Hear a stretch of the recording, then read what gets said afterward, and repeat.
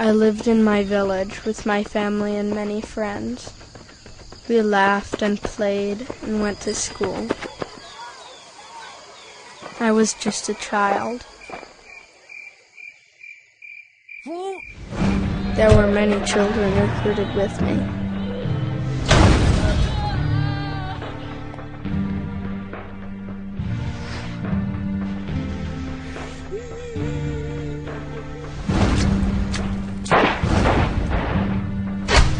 The soldiers beat us in the night.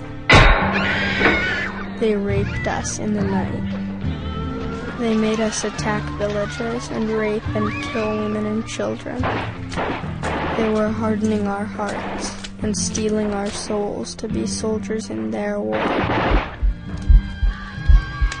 I've seen so many of my friends falling, suffering, and dying.